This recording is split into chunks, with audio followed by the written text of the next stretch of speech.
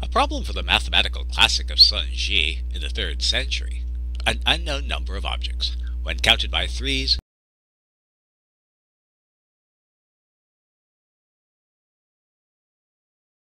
two remain. When counted by fives, three remain. And when counted by sevens, two remain. How many things? Sun Ji solution: for every unit left when counted by threes, set 70. For every unit left when counted by fives, set 21. And for every unit left when counted by sevens, set 15. And since we have 2 left when counted by threes, we'll set down 2 70s. Since we have 3 left when counted by 5, we'll set down 3 21s. And since we have 2 left when counted by sevens, we'll set down 15 twice. We'll add and subtract 210 to obtain 23, the answer. This is the earliest example of what's known as the Chinese remainder problem. So here's a slightly different perspective on the problem. The amounts left when counting by are the remainders when a number is divided. So when we say when counted by threes, 2 remain, well, that's really saying that we have a number with remainder 2 when divided by 3. When counted by fives, 3 remain, well, that's really saying that we have a number with remainder 3 when divided by 5. And finally, when counted by sevens, 2 remain, that's really a number with remainder 2 when divided by 7. So Sun Ji found 3 set numbers, 70, 21, and 15. And the thing to notice is that if you add 70 to any number, the remainder, when divided by 5 or 7, stays the same, while the remainder when divided by 3 increases by 1. So for example, if we take the number 31, if we divide it by 5, 7, or 3, we get remainders of 1, 3, and 1. If we add 70, that makes it 101. Dividing by 5 or 7 gives us the same remainder we had, but when we divide by 3, that remainder increases by 1. Similarly, adding 21 doesn't change the remainder when dividing by 3 or 7, but increases the remainder by 1 when dividing by 5, and adding 15 won't change the remainder when dividing by 3 or 5, but increases the remainder by 1 when dividing by 7. And so the important thing here is adding any one of these set numbers changes exactly one of the remainders. And finally, subtracting 210 won't change the remainder when a number is divided by 3, 5, or 7. And so in general, we can solve this problem as follows. Find our set numbers that change exactly one of the remainders. Then, find a number that changes none of the remainders. And so the thing to recognize here is that our set numbers are multiples of some of the divisors.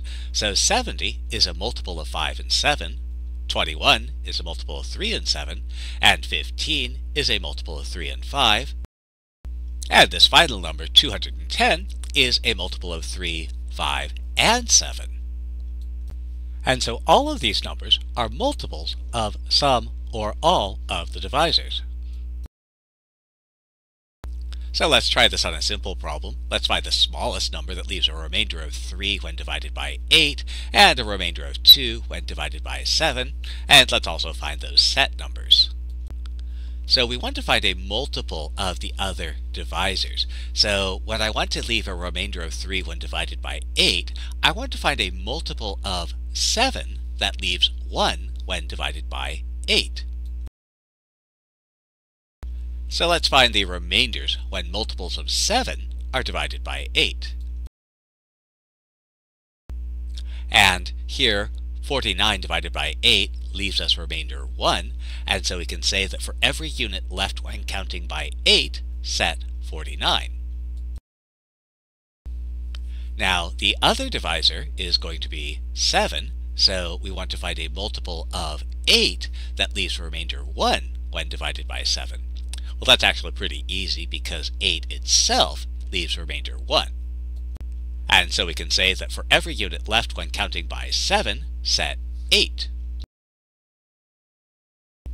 And so now for our solution. We have a remainder of 3 when divided by 8, and so for every unit left we're going to set down 49, so we'll set down 3 49s. We have remainder 2 when divided by 7, so for every unit left we'll set down an 8, so we'll set down 2 8s. We'll add them up. And if we add or subtract 7 times 8, 56, we won't change the remainders when dividing by 7 or by 8. And so we can reduce this solution by 56 repeatedly to get smaller solutions, and we find our smallest solution will be 51. How about a problem with 3 divisors? So our divisors are 5, 7, and 12. So if I want to change only the remainder when dividing by 5, we want to find the smallest multiple of 7 times 12, 84, that leaves a remainder of 1 when divided by 5. So we'll check our remainders. And we find that 336 fits this requirement, and so we can say that for every unit left when counting by 5, set 336. Next, if I want to change my remainder when dividing by 7, but not by 5 or 12, we want to find the smallest multiple of 5 times 12, 60, that leaves a remainder of 1 when divided by 7. And so we check. And we find that 120 works, and so for every unit left when counting by 7s, set 120. And finally, if I want to change the remainder when dividing by 12 but not by 7 or by 5, I want to find the smallest multiple of 5 times 7, 35, that leaves a remainder of 1 when divided by 12.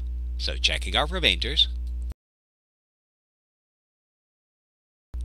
we find that 385 works, and so for every unit left when counting by 12s, set 385.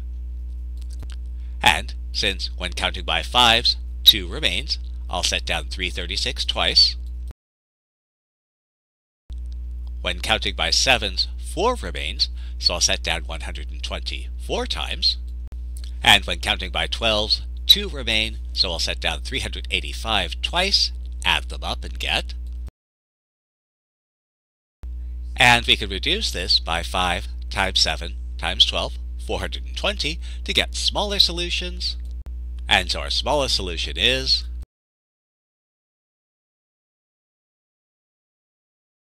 242.